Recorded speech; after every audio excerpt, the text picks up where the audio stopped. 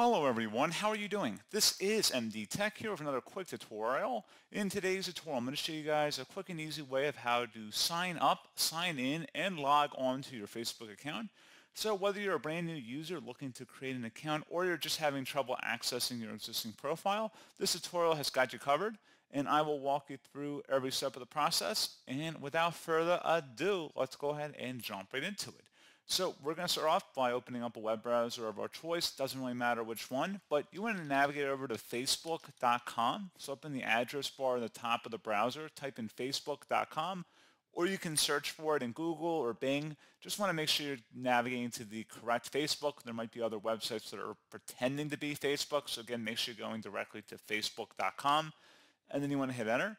So if you're looking just to sign in, if you have an email or phone number or password, if you've already created an account, just enter that information in. Now, in the event that you're not sure if you've created an account before, you can just type in an email or phone number and then whatever you think your password is. If you log in successfully, that's great. If not, it may give you an option to go say your password's incorrect, in which case you can then reset your password. So selecting forgot password, and you can go reset an email back to your email account, and then you can get back in by resetting your password. And if you're looking to just create a new account, there's an option down here that says create new account. Go ahead and select that.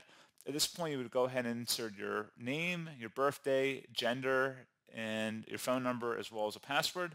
You have to go ahead and sign up at this point by selecting the sign up button. And that's pretty much it. There's really not much more to say in regards to this process here. Like I said, if you've already have an email or phone number registered to a Facebook account you may have forgotten about, it will not let you proceed here. You may have to just go ahead and actually reset your password. But like I said, pretty straightforward process. And as always, thank you for watching. I do hope I was able to help you out, and I do look forward to catching you all in the next tutorial. Goodbye.